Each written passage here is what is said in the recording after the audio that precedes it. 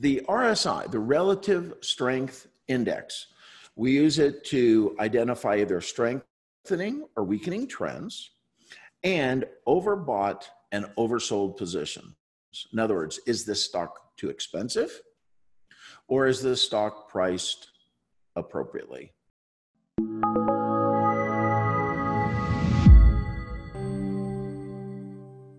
Hey everybody, Steven Sitkowski here. I'm the Chief Investment Officer and co-founder for Market Mastery Group, and thanks for tuning in. I'm doing a series on technical analysis, which is the art of learning how to read a chart, trying to figure out whether a particular stock is more likely to go up, down, or sideways. And so we look for these various signals, and in this particular lesson, I am going to be talking to you about something known as a relative strength index, which you may or may not have heard of previously. So this is referred to as an RSI, relative strength indicator, and it tells you the magnitude of recent price change. In other words, are we seeing that the strength of this trend is moving up, or is the strength of the trend moving down? And it also helps to identify stocks that have become overly exuberant, meaning overbought, or oversold. So the RSI, as I'm about to show you, runs on a scale from 0 to 100.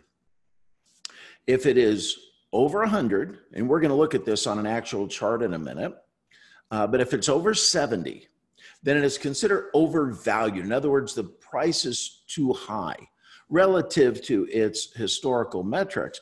Now, let me just say something. A stock can remain overpriced for weeks sometimes, but it's a really nice alert for us to be able to look at that and go, okay, how much longer can this continue to run up? On the other hand, when we see a stock and the RSI is under 30, it is considered to be undervalued. In other words, it became out of favor and the selling was excessive. It also, again, tells us whether the trend is strengthening or weakening. And it measures the last 14 periods, which for us would be the last 14 trading days. So with all of that, how about we look at this on a chart? So what you're looking at is just a basic, unadorned candlestick chart that takes place over a period of 6 months. And let's just look at the general stock market. That's the SPY.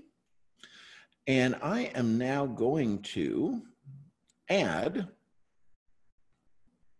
the relative strength index, 14 periods, which will appear down here. Okay, so remember what I said. Let me blow this up a little bit. Anytime that the RSI drops below 30, it is considered oversold. And when it crosses back up above 30, then it is trying to return to its mean. In other words, it is likely for that stock to go higher. Now, we don't trade just based off of an RSI. It's just one of several indicators that we look at when we're trying to evaluate a stock. You'll also notice over here, it got above 70, and when it crosses below, then what happens? Then it is indicating that it's likely to come down, in this case, to its mean. When you get these nice runs like this, it's typically when the stock is doing well. So notice. So back over here, what did we see?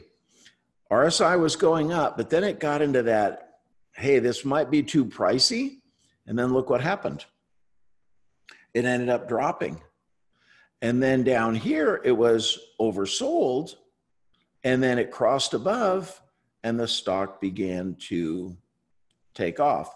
We are now getting close to that 70 level again, aren't we? We're a little away from it.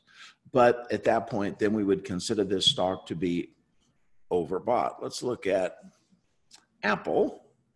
So Apple was overbought for a long period of time and it kept going up and then noticed. So this is almost like a warning. It's like, hey, this thing's overbought. It's been overbought for a long time. Then it crossed down back below. Shortly thereafter, the stock dropped.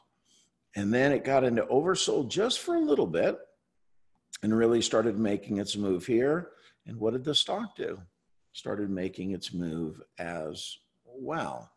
How about Marvell Technologies? I'm just picking random stuff so you can see how it works. Notice here how it bounced off of the 30, started going higher, stock went higher with it. And then let's look right here. You see it bounced off the 30 again, and the RSI started going higher. And what did the stock do? Started going higher. So the RSI, the Relative Strength Index, we use it to identify either strengthening or weakening trends and overbought and oversold positions. In other words, is this stock too expensive or is this stock priced appropriately? Another great indicator. If you enjoy this and you really want to learn how to trade the financial markets, then might I suggest tune into one of my free webinars. I do a couple of those a week. To register, just click and we'll take some basic information, send you out an invitation, send you out some reminders, and I hope to see you soon. Till then, God bless everybody.